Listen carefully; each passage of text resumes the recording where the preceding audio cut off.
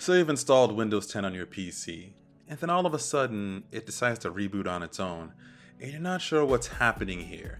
And then you come to find out that the reason it rebooted is because of updates that installed on its own that you had no idea that installed on its own. Yeah, so in this video in our Windows 10 series, I'm going to give you a bit of a tip here to get some more control of how Windows Updates works in Windows 10 until Microsoft honestly fixes this feature. So to get to this screen here, I'm going to show you by exiting out. We need to go to the Start menu, click on Settings. Then you want to go to Update and Security. You'll see that Windows Update's already chosen. Hit Advanced Options, and it brings you to this screen right here. Now, under here where it says choose how updates are installed, it has automatic. You hit the drop down. The only other option you get is notify to schedule restart. Yeah, all the other options that you used to get in Windows 7, Windows 8, even Windows XP, shoot, even Windows Vista aren't there.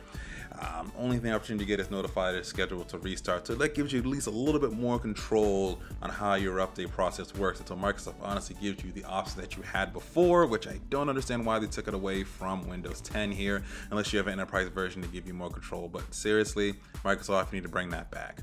But there are some other options I can show you here. You can click on this, check this box here that gives you more updates for other Microsoft products such as Microsoft Office and such. You can defer upgrades if you want certain products that are going to be major upgrades not to come towards you. You view your update history, choose how updates are delivered. Now, in this, you can actually choose over if you want your PC on your local network and PC on the internet to download.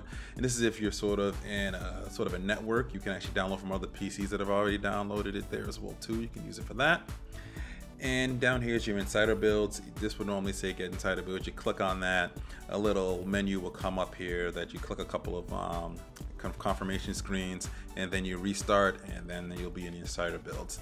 And you can also choose between fast and slow ring depending on how you feel you want those preview builds to come to you. So that's basically Microsoft's Windows Update and Windows 10 and sort of how they have it. And it's honestly kind of broken, and they really need to give us more options here, especially download updates and choose when to install them. I think is the best option to have to give you more control. So hopefully they'll give that soon here. So this is BWOne here from BWOne. I hope you're enjoying our series of Windows videos on Windows 10 series of videos. Definitely check out the playlist with all of the videos that we've done on Windows 10 so far here. And there'll be more coming soon. But in the meantime, be sure to always live your tech world in high definition. Thanks for watching.